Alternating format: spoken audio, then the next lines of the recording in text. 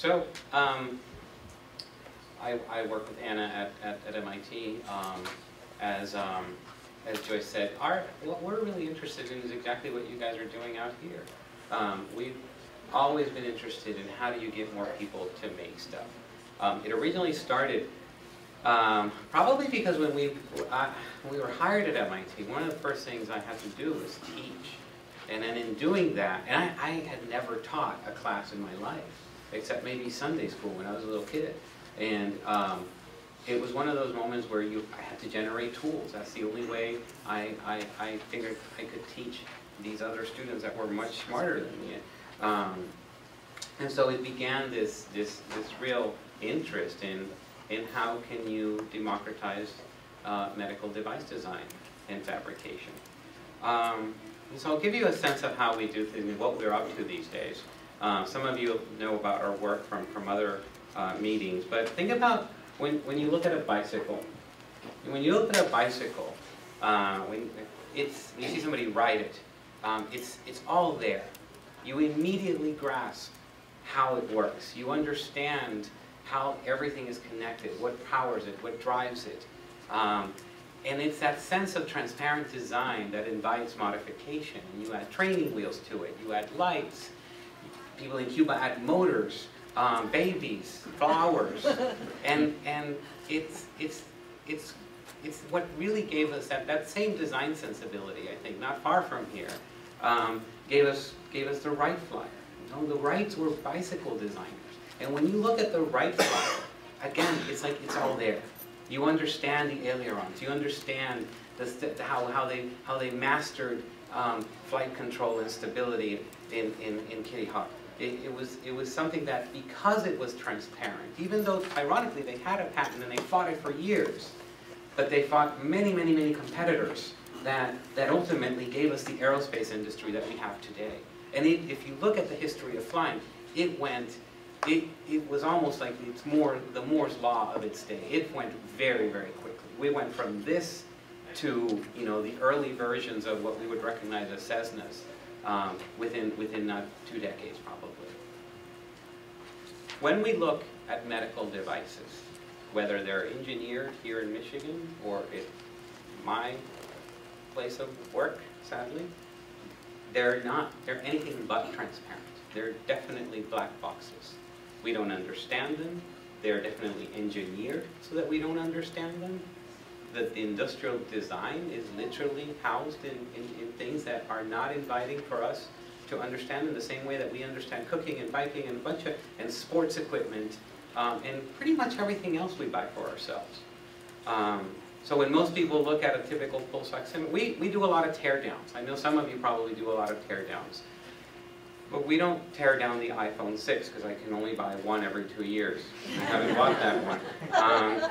But I can buy things like this pulse oximeter for 30 bucks. And I tear it down and I look at it, and very few people understand. Some of you may recognize that the heart of it all is like 2 components, and that's what gives us that differential of IR and regular light. Is what gives that sensor that oxygenation ratio, right? When somebody wants to find out if they're going to have a baby or not, one of the first things that I see, I always go to the aisle at CVS and I just,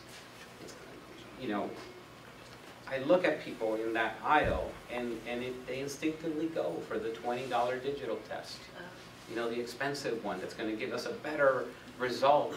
And few people really recognize that is all fine and well, and it's going to tell you, hey, yes, it's coming, whatever. At the end of the day, it's only 2 components out of those 35 that really do the magic. Those are the most important parts of that test, and you can get those 2 components for like $1 on Amazon. We buy them by the hundreds for less than 50 bucks. So we need to come back to transparent design in health. And I don't mean open source necessarily. You could buy a bike and it may have a design, but you understand it.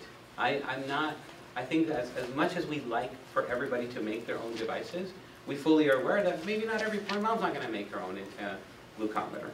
But it'd be great if she understood it, if she understands why she can't put the generic strips in her, Bluetooth-enabled Bayer one. And it leads to better conversations between the provider, between the engineers that make it, between the insurance that pay for it. When we don't understand it, one of the things that I've been observing recently is what we can learn from farmers.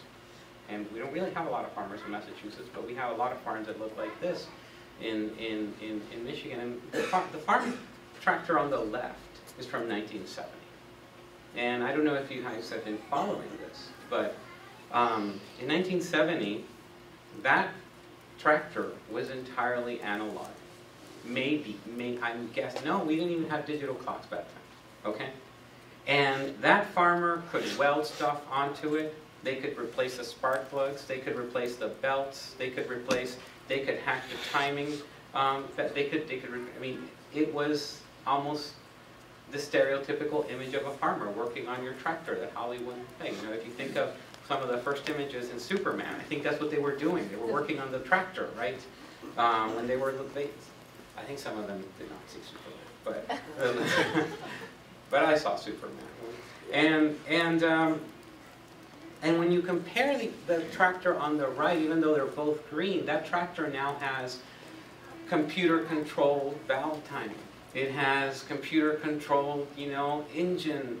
I don't know a bunch of parts, but all the engine and the way it burns fuel, and the way it knows when it's connected to an accessory. All of these things are now computer-controlled, and because we have this law called the DMCA, the Digital Copyright Millennium Act, that basically manufacturers, you know, to put it simply, lease the tractor to us, lease the software of the tractor to us, even though we technically bought it. We don't have full control over that tractor.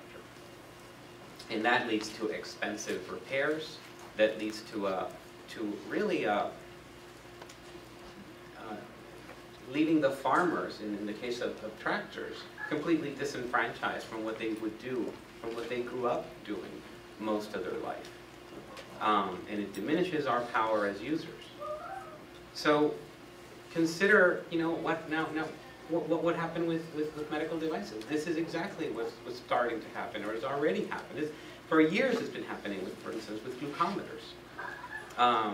It's when glucometers probably were one of those, like, the first ones that sort of insidiously did this. Now, I don't know much about tractors, that's why, but I do know a lot about coffee. I grew up drinking coffee, as Emily knows, since I was 5 years old. A little bit of milk, but it was great. And this is how I make coffee every day. It's a fully analog experience, and it is fantastic. I get to select the best beans. I get to take my time, and I know exactly how the whole thing works. I may not know exactly the chemical composition of the fibers in the paper or the filter, but if I really wanted to know, I could find out. Okay? What's happening now? As most of you know who work in offices, we now have DMCA in coffee cups. This is an espresso pod, and it has a little barcode now. And the barcode is not there for you to check it out at the supermarket. It's actually read, just like a printer cartridge in a printer. And now we have this ubiquitous, horrendous thing that doesn't even give us good coffee. And I dare you to go back to your workplaces on tomorrow, and demand better coffee. Those of you who have the courage, and see what type of answers you get. And it's just one of those things where, or say, could we get fresh Colombian beans that we can grind? And then society in a way has evolved. It's almost like if you were to bring that thing over to work, it would just, even though it produces a better cup of coffee, it would just be, you would get an earful from the office of the manager. Now, I'm trying not to be glib, obviously, about coffee, but the reality is, again, this is how slowly these things slip into our mainstream, and I think it's really been happening in healthcare technology for a long time. We used to have the Wright brothers back in the day. We used to have makers of health that would change the history of medicine, like, you know, people like John Haitian Gibbons that made the heart-lung machine and then gave away the blueprints to other doctors so that they could replicate it. And yes, they had to scale, and eventually it became a company. But at that beginning moment, we would have that sharing. We still have it in other areas of medicine, like surgical procedures. You can't patent those, and you can't. You have to publish them. The other reason that black box design is dangerous for medicine is that then it leads to situations like what we experienced last week, if some of you have kept up with the news. I'm not going to say any names because it's easy to Google, but there was a company, a darling of Silicon Valley, that basically said, this is going to change diagnostics like you've never believed it before. They were on the TEDs, they were on all the magazines, okay? But it was all a secret. It was our black box, and you just have to trust us because we are revolutionizing things. And the people that kind of knew, you know, the old school lab techs, you would see, I actually would go to the forums to see what they were seeing, you know, what they were working with. People at LabQuest and all that, sure, they were their competitors, but it was this, you know, slow grumblings of people saying, there's got to be something behind it. But once these things gain momentum, it's very, very hard to stop them until they fall flat on their face, which is what happened last week.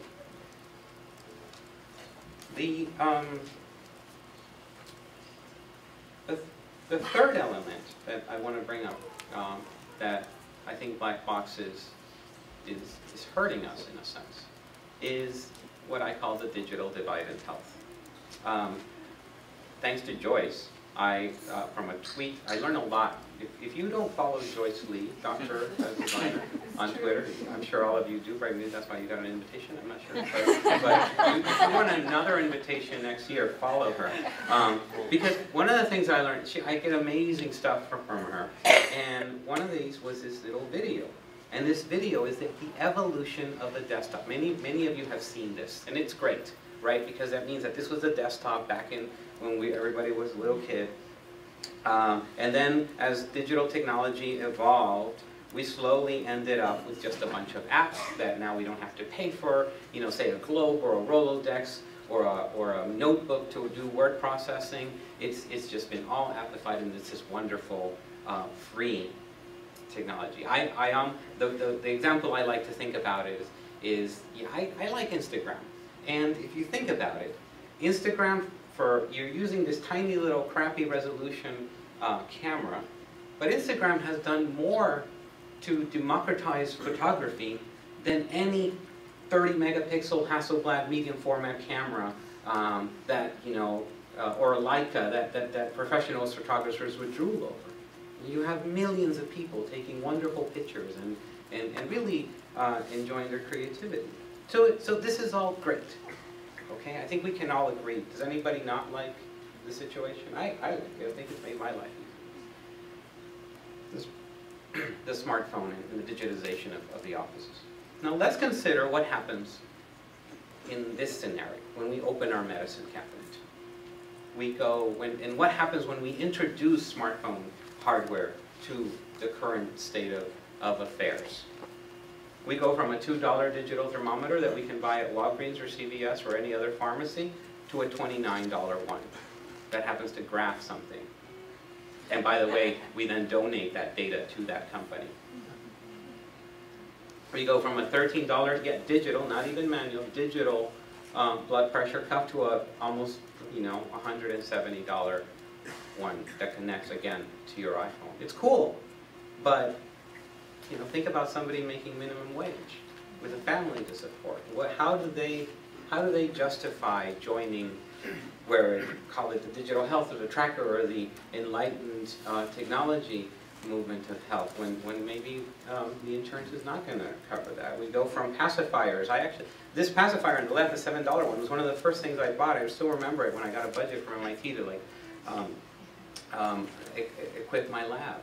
Now I can buy the smartphone one for 40 bucks, and then my favorite one to knock and warn people about that I think makers should completely obliterate is how do we eliminate these really stupid $300 pill bottles that supposedly create the internet of adherence, because my grandmother is like on 6 medications at least, plus the vitamins.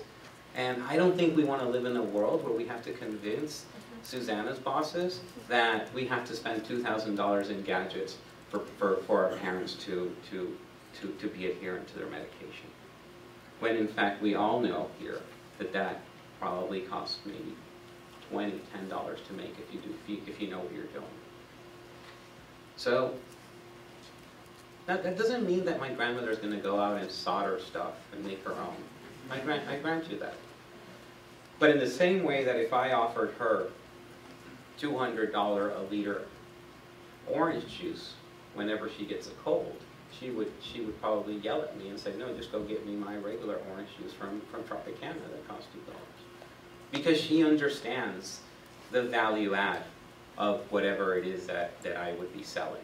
She would understand that she doesn't have to pay $198 more just because, you know, it's a smartphone app that tells you how much orange juice you've drank. I think we can do better so that we stop seeing headlines like this. And I think makers have been here before. Makers has, I mentioned this last year, Makers gave us balloon angioplasty. Andreas Brunswick literally hacked this on his kitchen table. You know, Daniela Urbina in Nicaragua hacked this stethoscope because she had no other way of doing it. And when we look at things like diagnostics, one of the things that we've been working on recently, and we're publishing this soon, so I would appreciate not treating this, is some of you have seen our Ampli blocks. How do we democratize so that we never get another company that says, oh yeah, we have this magic black box? So what we've done is created essentially Legos for diagnostics. And we call them Ampli. Essentially, they're little plug-and-play modules that have a library of different ligands and antibodies and aptamers. Basically, things that like biomarkers that you can then detect. But the idea is, I don't want to work on a single diagnostic. I get really distracted really fast, asked our students.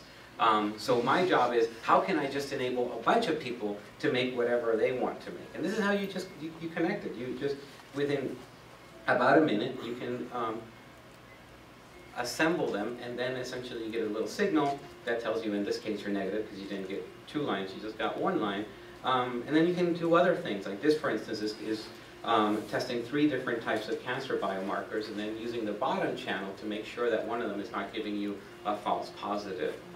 This one is for clinical chemistry, to test if you've taken tuberculosis drugs. And then people can start to assemble their own things, but based on the designs that they want. For us, it's like our little contribution to try to be sort of like the Arduino of biology, if you will. One of the things that happened last year is everybody saw the news, and we were getting Ebola everywhere. It was like Hollywood's worst nightmare. People were getting sick in the waiting rooms trying to find out if they had Ebola. And we actually had a grant from the NIH that was aimed at detection of dengue.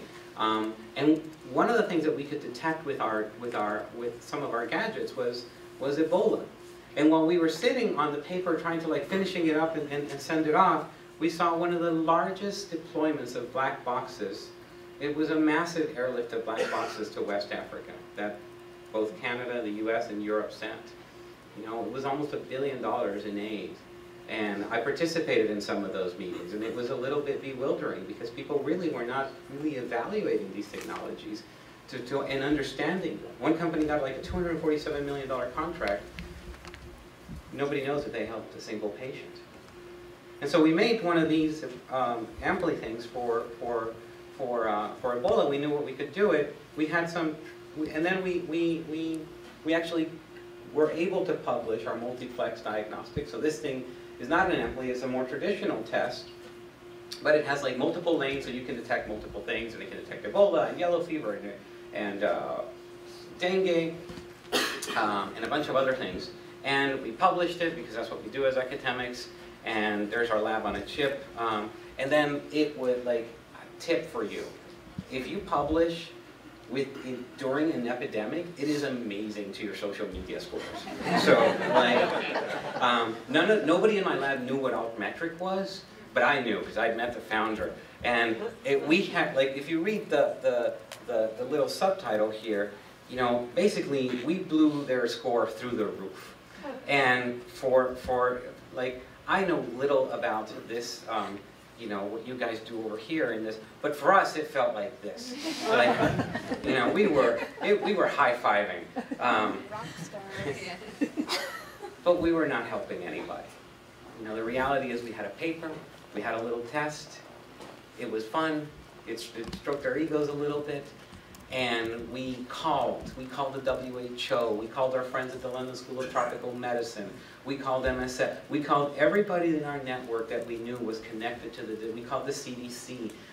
I was summoned by the White House in Washington to go to a hackathon, and I said, I have a test, what can I, oh, this is great. And it was one of those things where we just were getting a bunch of walls, and we realized, okay, this is what happens when you're not part of the club. Not necessarily the Washington Club, that's a whole different thing. I'm really talking about, in this case, the Global Health Club in Geneva. And I'll spare you the politics, but we then sat down with our really conservative Harvard collaborators and said, okay, we need to do something drastic, and so that we can at least get this out there, and how do we, and we convinced each other to basically take that existing test and make it a kit, which is something we had experience in doing, so that we can ship these kits to West Africa, and it's a West African scientist. We're going to run into those patients much, much faster and closer than I will. I've never been to West Africa.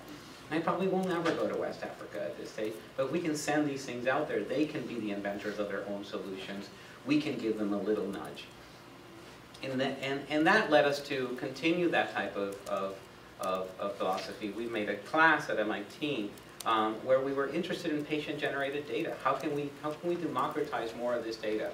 We hear a lot about this in the Tracker conferences, in the Quantified Self conferences, in basically anything that says digital health is about patient-generated data. And we were really interested in how can more patients really get control of their own data, given that, frankly, they're the ones producing it. And our approach was use that as a model, but instead of giving me a black box, give me a kit. And so these are our students making different types of kits and then analyzing this data. And then the construction kit enables other people to replicate it instead of yet producing another MIT-designed black box. So this is a little kit, for instance, for little kids that have these types of orthoses that if they don't fit very well, they fall. They don't want to tell their mom because that means a trip to the hospital, and so this cycle of bad therapy. So it's just a tiny accelerometer, but then they get to trick it out with the different types of badges.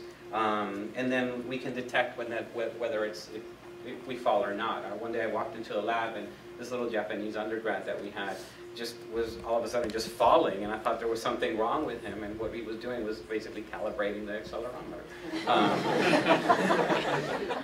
You know, this is a test for using measuring a type of glucose using a gas reaction.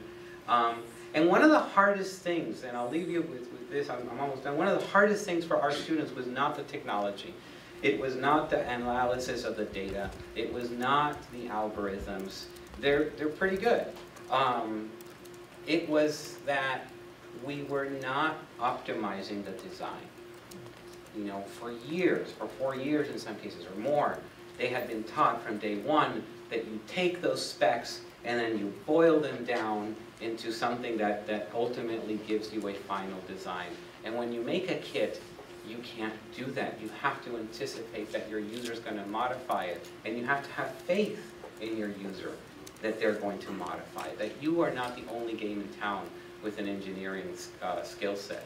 They have a maker skill set, and they will use it. And that's what is this notion for us of design for hack. How can we ultimately make these designs so that they're purposely intended, so that somebody else can hack and make them and remake them?